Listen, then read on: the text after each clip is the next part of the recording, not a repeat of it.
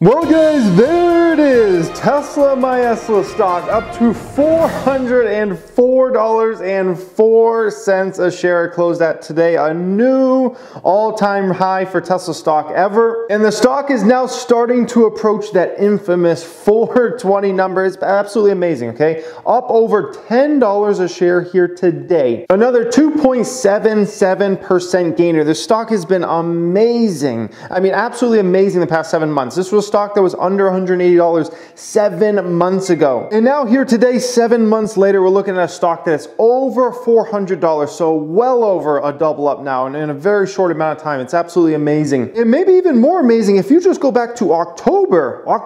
This was a stock that was trading around $240 a share and now it's over $400. So it's gained over $160 a share in less than a 3-month span. Over $160 a share in less than a 3-month span. It's been absolutely crazy, okay? But here's 2 things I want to discuss in this video here today, okay? Number 1, is this crazy, okay? Like that stock performance, is this crazy, okay? Number 2 thing I want to talk about today is what could stop this momentum. There are 3 things that could potentially stop this momentum of inflows of money coming in the stock. And obviously there's just a lot more buying pressure on Tesla stock than selling pressure. So the question is, what could stop this? There are 3 things that could potentially stop it. So we'll talk about that, okay? First, let's talk about, is this crazy, okay? So let's just talk about a couple stocks I own first, and then I'm gonna show you a couple other stocks, okay? So if we look at another stock I own, like Cruisy Doozy, okay? This is a stock that went from like 33 bucks a share 11 months ago, and now this is a stock that's trading over 80, okay? So that's not quite a triple up, but that is well over a double up, and that performance is actually a little better than Tesla. So it is certainly possible for stocks to 2x, 3x, maybe even more than 3x in let's say a year span. So it's not necessarily crazy if you look at a stock like that. You look at another stock of mine like an ELF. This was a stock that was trading under $7 a share, and it went all the way up to nearly $20 a share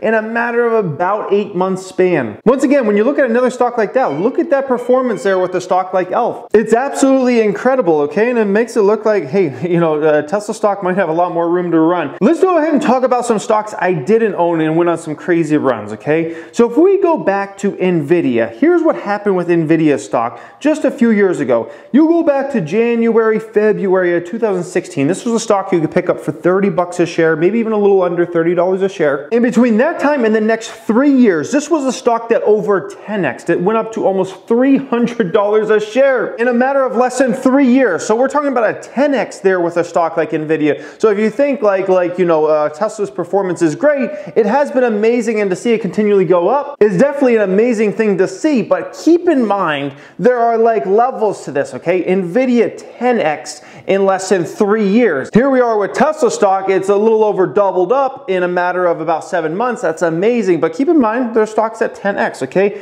We look at a stock like Amazon, and what you're gonna find, if you go back to early 2015, Amazon was trading under $400 a share, okay? Trading under $400 a share. Over the course of the next 4 years, the stock essentially 5x'd, okay? It hit about $2,000 a share at its peak, and that was all within a 4-year span. So absolutely, like we can see some crazy performances here, okay? You look at a stock like Square. This is another one similar to Nvidia. This was a stock that was trading under $10 a share. And over the next 2 to 3 years, this was a stock that over 10x'd, okay? At one point, it was trading over $100 a share. So, you know, just keep in mind there are levels to this, okay? So even if you saw a great stock go up 2x or 3x in a few years' time or something like that, just keep in mind there are stocks out there, great companies that are great growth companies that literally grow their market caps and their stock price by 5x or 10x in a matter of 2 or 3 years, okay? So it is absolutely possible, and it's not like it just has to be some type of small company, because keep in mind, Nvidia is definitely a good-sized company that continually grew. Same thing with Square. And you look at a company like Tesla, this is a company that still has a market cap of under 100 billion, and so if you're thinking about the law of large numbers, it starts to catch up to the higher up you go, but still, like there, it's nothing too crazy, okay? Now think about it in terms of like an Amazon or an Apple stock or something like that. Like those type of stocks to 10x them would be ridiculous, because they would need to 10x their net incomes and like to 10x 10x their net incomes at this point in time is completely unrealistic, especially in any short manner like a 2 or 3 year span or something like that. So it's not necessarily crazy that Tesla stock has gone up this much, although it is awesome performance, okay? So that's the first thing I want to talk about today. Now let's talk about the 3 things that could potentially stop this rally in Tesla stock. And there are 3 things I see, okay? The first thing is if for some reason they lost money in Q4 and the company had a negative EPS, I could see that as being something that could potentially stop the stock rally and stop the huge buying pressure in the stock, okay? Keep in mind, if we go back to that chart, you know, you're looking at October, why did the stock start shooting up in October and it basically hasn't stopped shooting up ever since? Well, the main reason was most analysts out there expected the company to lose money in that quarter, and quite a bit of money, and that Tesla actually made a very nice profit, and that shocked the investor community where it was like, oh, we expected a big loss. They came in with a really nice profit.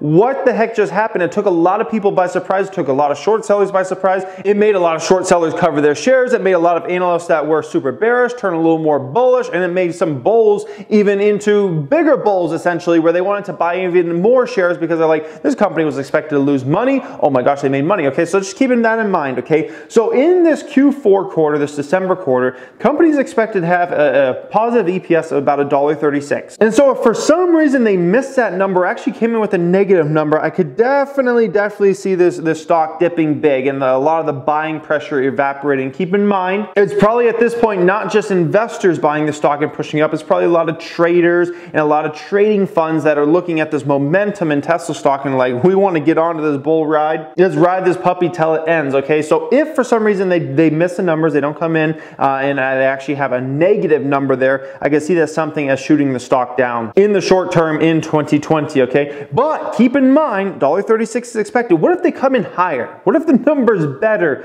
I think then the momentum could definitely keep up in Tesla stock, because then you would have a lot of these analysts. Well, keep in mind, analysts are expecting on average Tesla to earn $5.40 of EPS in 2020, okay? And if Tesla goes ahead and beats numbers in that current quarter, the Q4, I think all of a sudden a lot of these analysts are going to revisit their numbers and they're going to look at 2020 and they're going to say, maybe we're too low. They're going to say, maybe we're too low. Maybe we need to bring up numbers. And if you have a bunch more analysts turn even more bullish and the numbers get even more positive, and what if the analyst community on average starts expecting $7, $9, $11 of EPS in 2020? That would be a huge reversal versus, $5.40, needless to say. And keep in mind, a lot of the analyst community is completely clueless on what's going to happen next year in terms of EPS. I mean, you can just see it in the numbers. The low estimate, okay? So the analyst has the lowest estimate on the stock, has them earning 85 cents a share.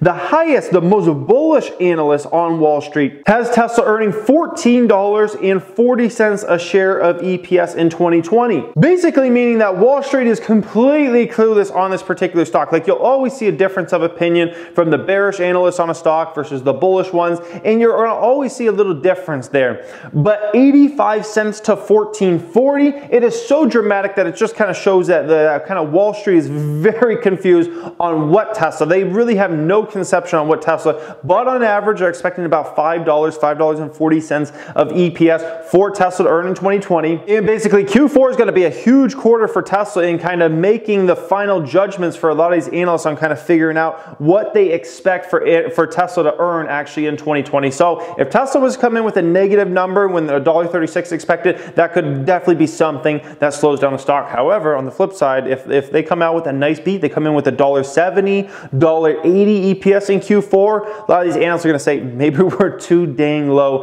for our expectations for 2020. Okay, so that's the first thing that could slow down the stock potentially. Number two thing I see that could potentially slow down the stock in the short term is if they missed revenue in Q4. Keep in mind, when you look at Tesla stock, it's a kind of story on two fronts, okay? One is they have the revenue story, which is growth, growth, growth. Let's grow, let's sell more cars, let's sell more batteries, let's sell more solar panels, all those sorts of things, okay? So that's the one side of Tesla stock you have. You have the other side that is emerging now that's let's make this a profitable company. Let's make this a really profitable company once we make it a profitable company. So you have those two sides of Tesla, and you have different people looking at different things. Some people only care about the revenue growth. Some people only care about the EPS. People like myself want to see both. I want to see healthy revenue growth from the company. I want to see this company continually grow double digits per year for years to come in the future, which I definitely think think is possible, but I want to see them start making a profit on a yearly basis starting in 2020, and I would love to see them get to, you know, $10, $20, $30 of EPS per year as fast as possible with this business model, okay? But keep in mind, a lot of the investor community really looks at the revenue numbers. They want to see that big growth, and if for some reason they missed on revenue, and I'm talking about a pretty good size miss, like a, you know, maybe they come in with a $6.7 billion number or $6.6 billion or something like that. Keep in mind, numbers are expected to be down 5% year over year. Keep in mind, this was a huge quarter last year with a ton of deliveries in the States, with people looking to get their Model 3s before a lot of the tax credit, the huge tax credits ran out and whatnot. So $6.86 billion, but if they missed numbers there, I could definitely see the stock pulling back some and some of this momentum in the stock fading and the stock ultimately falling in the short term, okay? Now, if we look at US vehicle sales for November, according to Clean Technica, looking at about 10,500 Tesla Model 3s were sold, about 1,700 Model X's around, and about 1,000 Tesla Model X's according to Clean Technica there. So what is that end up coming down to here? The wild card in terms of revenue and probably even EPS, but especially in terms of that revenue number, and does Tesla beat, does Tesla miss? It's gonna come down to China, okay? Because we don't know exactly how many cars they're producing out of that new Gigafactory in Shanghai, China. We know they're producing some cars. We've seen the photos. We've seen the gentlemen like Jason Yang flying their drones around, okay? And we've seen that there's definitely a lot of Model 3s being made out there, but we don't know. That's the wild card there, and that's gonna be what we have to see basically. Does Tesla beat numbers, especially if we're talking revenue, in Q4? If they go ahead and do that, a lot of it will be because of China, okay? And if they don't beat numbers and they actually come in with a miss, I could definitely see the stock pulling back big, because I think, you know, you definitely have some traders that have jumped in the stock and they're looking at it and they're like, we want to keep this momentum going. But if they saw something like a falling revenue number there, or a revenue number that just doesn't grow as fast as analysts are expecting, I could definitely see a sell-off in the stock in the short term. Maybe down to a 370 level, maybe even down to a 350, 340 level, somewhere around there, okay? Which, just keep in mind, that's where the stock was like a couple weeks ago. So even if it sold off from 400 to, let's say, 340, it sounds like a huge number, but that's literally where the stock was just a few weeks ago, okay? So it wouldn't be that crazy, okay? So that's a second way I could see Tesla stock potentially falling in the short term. The third thing that I think could kill momentum in the short term is if we had a big correction in the stock market. Let's keep in mind, 2019 has been a heck of a year in the market. I mean, a heck of a year. You go back to the NASDAQ. NASDAQ at the beginning of the year was 6,600. It is 8,800 today, which means that stocks have been flying up, and this has been an amazing year to be in the market. One of the better years we've had recently. And obviously, Tesla stock has been one of those to benefit from it. So, I mean, the stock's gone from 240, under 240, to over $400 a share in a matter of 3 months. So if there was some type of big correction in the stock market in 2020, I could potentially see Tesla pulling back. Because keep in mind, when we looked at that chart right there, where Tesla stock going up like that, you definitely have had some traders jumping on this bandwagon and pushing up buying pressure even more. It's not just investors buying in, people that want to buy it for the next 3 years, 5 years, 7 years in the stock, or maybe like buy it and hold it for the rest of their lives. You've definitely seen some people come in the stock recently that are traders who are seeing Tesla stock go up and up and up, and they're like, the momentum's behind this name. Maybe it's going to go to 500, maybe it's going to go to 600. I'm going to ride it there. But if there's a big correction in the stock market, a lot of those you know, traders and whatnot will pull out of the stock. Buying pressure will subside, and you'll always have some selling pressure on all stocks out there, so it ends up pushing prices down the short term. But at the same time, keep in mind, what did we see with Tesla stock when the market was going really, really rough in 2018 in October, November, December? What did we see? Tesla stock was going up and up and up. So just because if there is a big correction in 2020, it doesn't necessarily mean Tesla stock will go down. But I would say there's a pretty decent likelihood, because Tesla has roared so high throughout, let's say, the last 7 months or so, and a lot of momentum has been in the name. If we did have any type of major correction, I can see that being something that hurt Tesla stock price in the short term. But as for now, it has been absolutely a beast stock, and there's definitely still a lot of momentum in this name. I mean, every day it kind of looks like, you know, you're thinking about, maybe today's going to be the day that Tesla stock pulls back 3%, 5%, 7% or something like that.